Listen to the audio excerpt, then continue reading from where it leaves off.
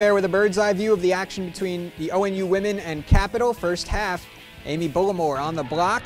Basket makes it 6-all. Then it's Britt Locke on the fast break.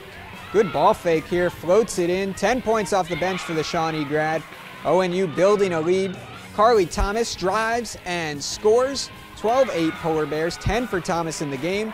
Then later in the half, it's Precious Ramsey. Spins, the layup is good. Ohio Northern 20 points. Victorious over Capital. Jordan Kimes leads all scorers with 12.